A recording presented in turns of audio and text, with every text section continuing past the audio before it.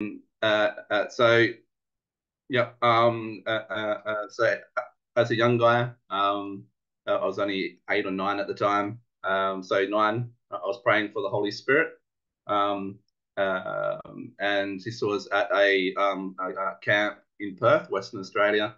It was a very hot day, but I was praying away, and I got saved 31st of December, 1990. And I got baptized in river that day. And I just remember it being the happiest day of my life. And it's I'm not the most emotional guy around, but it was I had a smile from ear to ear. And that's something that sticks in my mind forever. It's not going to leave me. I know exactly what I was doing, what happened that day. And it was a real experience. It wasn't something like just a good feeling going through me, or just something that I had to believe and hope. It was something that actually really happened. Being spirit filled, speaking in tongues, wasn't something that I practiced during that day. It's just something that happened.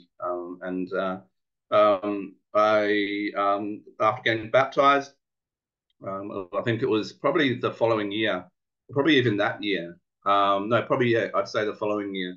I was praying about asthma and a few other things, and I realized that I hadn't.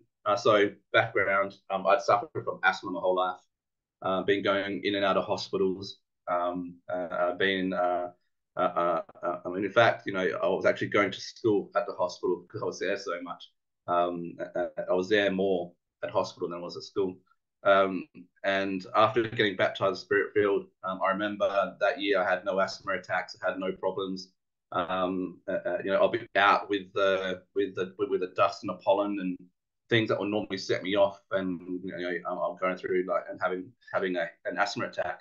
I was completely healed of that, and I told my parents, and I was going to throw away my medication because I didn't need them anymore. Again, that faith of a child, and I threw them away, and I never had an asthma attack since. And occasionally, I would get a bad flu, which gives me a little bit of a hint of what I used to have. But yeah, I've never had any problems with that since. Um, Going through then school, didn't really have too many issues.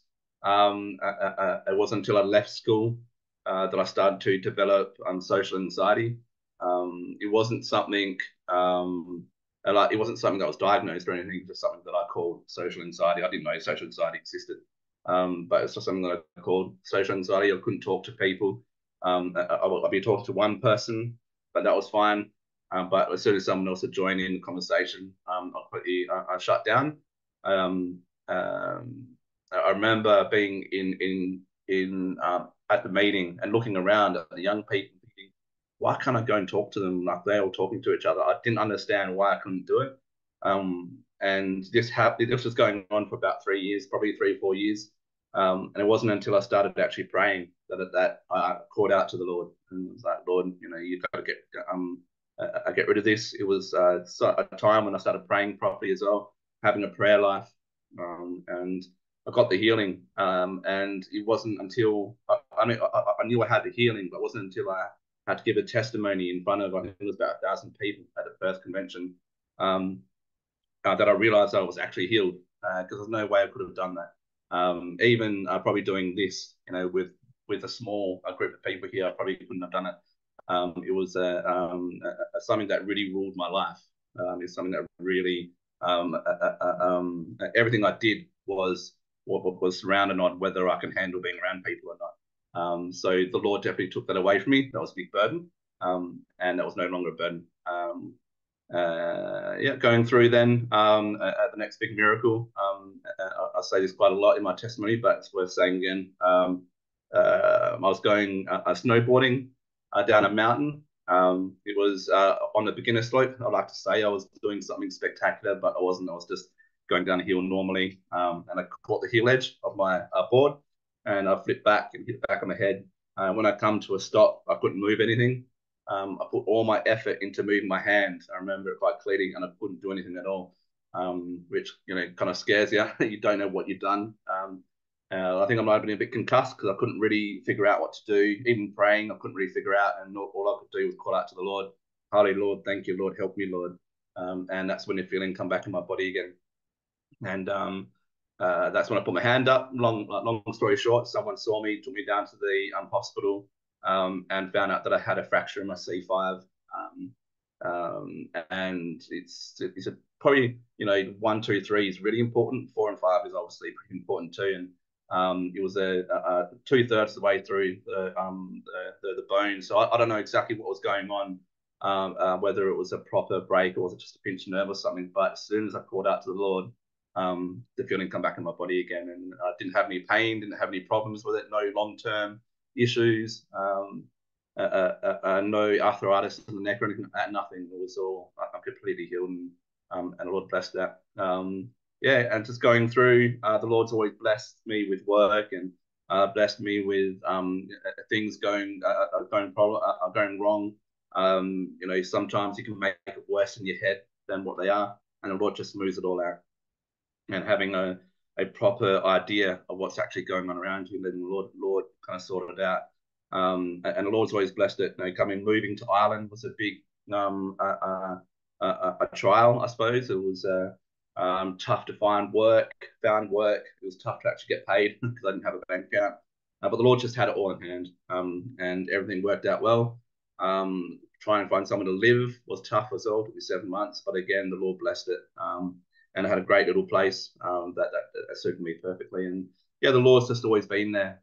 So any time something happened or I went wrong, even sometimes when you kind of turn your eyes away for a second a little bit, and you kind of realize, oh, what's going on? You put your eyes back on the Lord again. The Lord's always there. He's never left, and it's just great that He's always there. He's always looking over us, and He's always been there for me. Amen.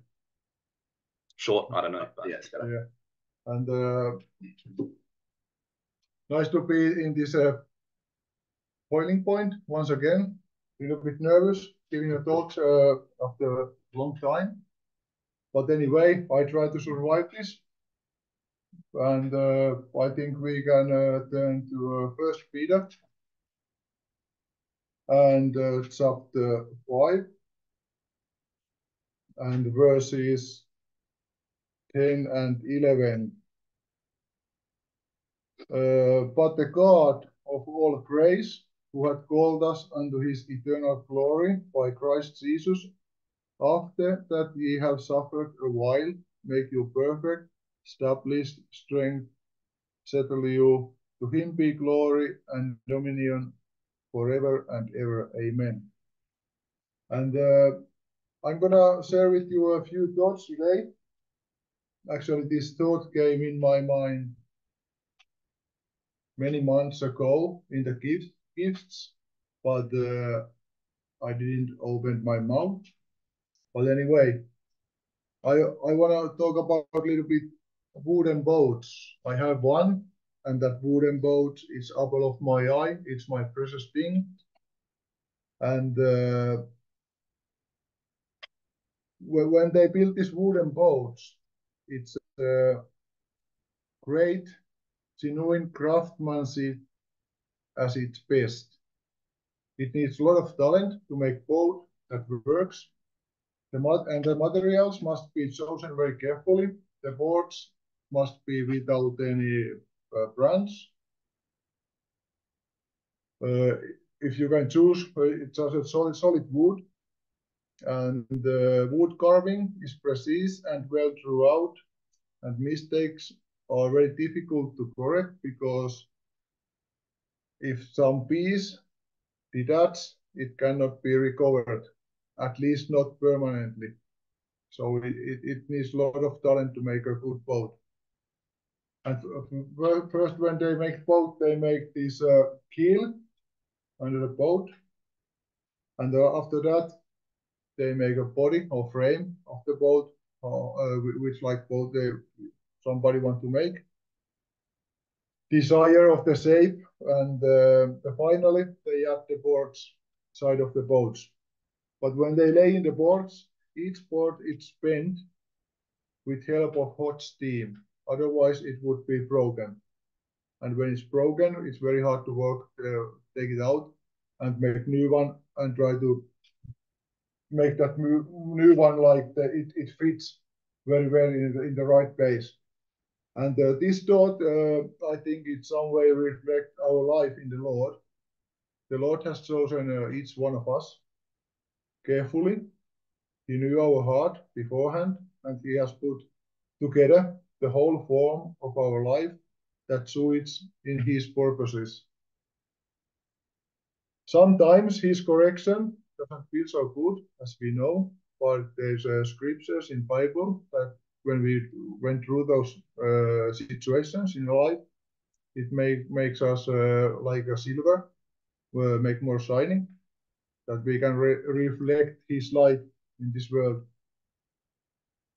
And we know that all things work for good for those who love Him. However,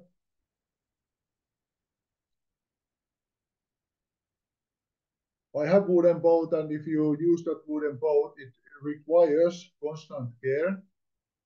It's not like some made from aluminium or glass fiber or whatever. It means need constant care and hard work.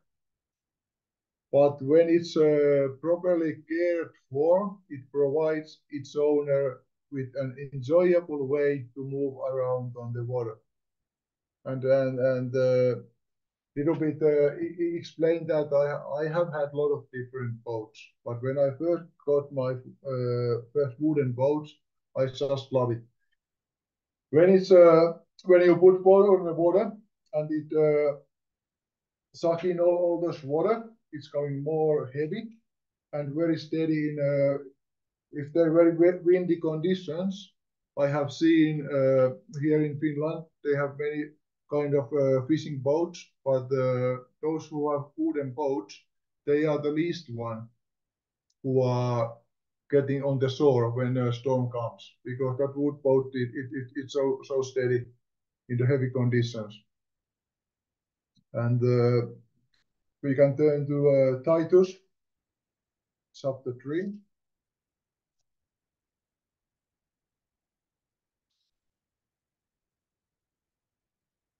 And verse 4.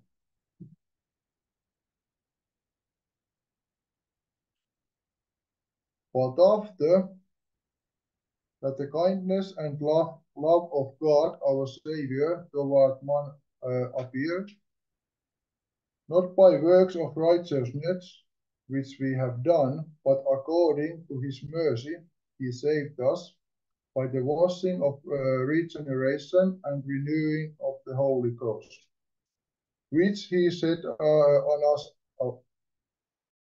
abundantly through Jesus Christ, our Savior.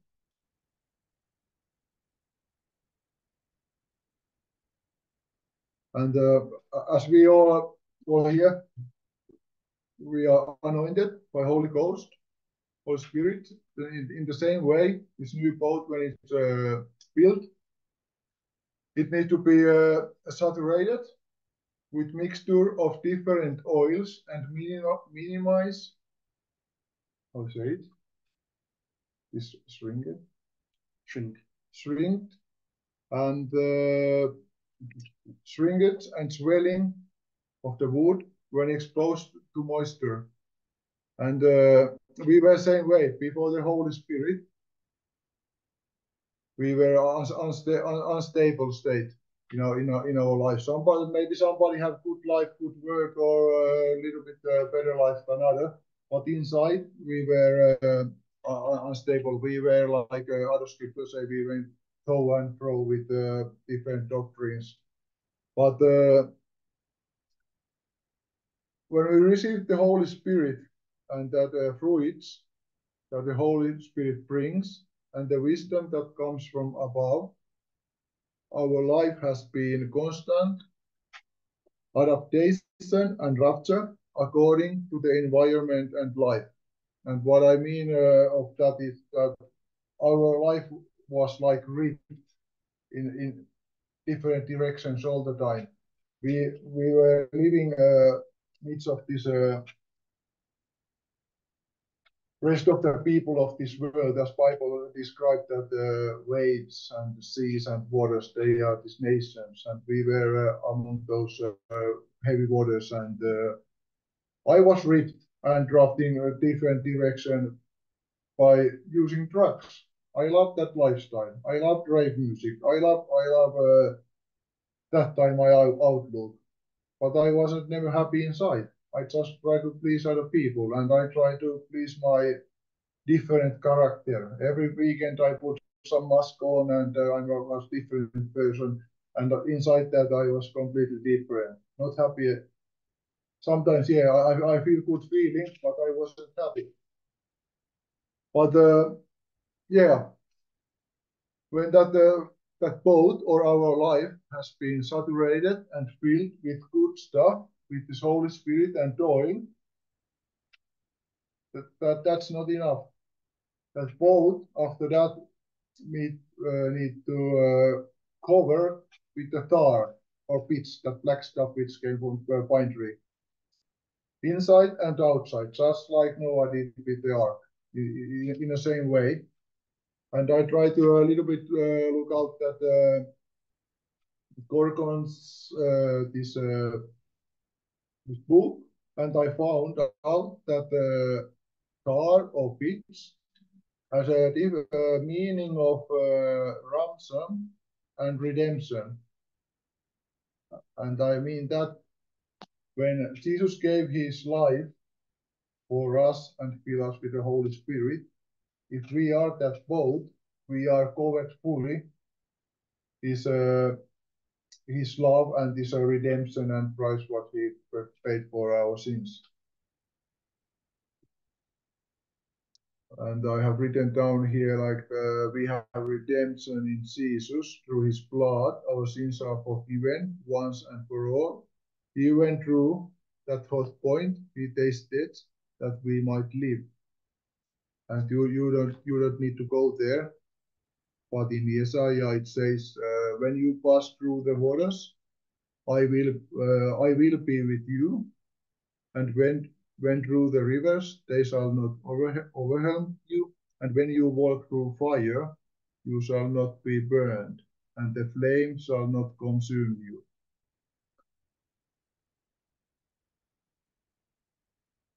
So we have to go through different situations and that are not always pleasant, or in order to remember the richness of the hope to which we have been called. Always remember that we have promised something special. Eyes cannot see, we can touch it, but we know it, and God revealed his secrets to us. We can see it through our spiritual eyes, and we can spread that good news to other people's. Example, Joni here, we witness to him a lot, and we take with the months we didn't speak anything about the Lord. We just try to be good testimony. And recently, last week, mostly spoke at all about the Lord to him. But one evening I arrived from fishing, and I just came in my parking place, and I received a message that I want to be baptized, just out of nowhere. And I called him, and I said, "Yeah, we can see each other tomorrow." And Joni came here yesterday, and we baptized him. And we pray for the Holy Spirit to receive it, not yet, but we pray and we encourage him to pray. And we know that God is faithful. He has given promises. He has promised to give Holy Spirit to everybody who asks it.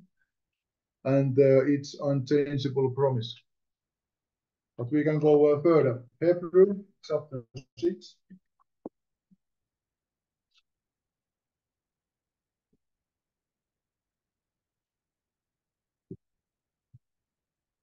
And verse 10.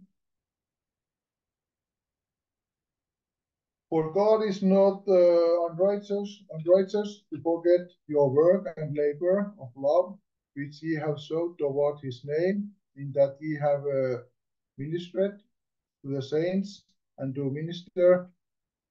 And we desire that every one of you do show the same diligence to the full assurance of hope unto the end, that ye be not slothful, but followers of them who through faith and patience inherit the promises. Just as that tar or pitch protect the boat and keep it tight, it keeps it waterproof. In same way, Lord's grace surround us and fill our life inside and out. But as I said before, it needs to be work for that, and it takes work and care. We are saved by grace, not by our own works, but we have been given the greatest responsibility in entire universe, which is quite a big thing, to carry God's truth in this darkening world, just like that city on the hill. We saw the light. And the last scripture, Ephesians chapter 5.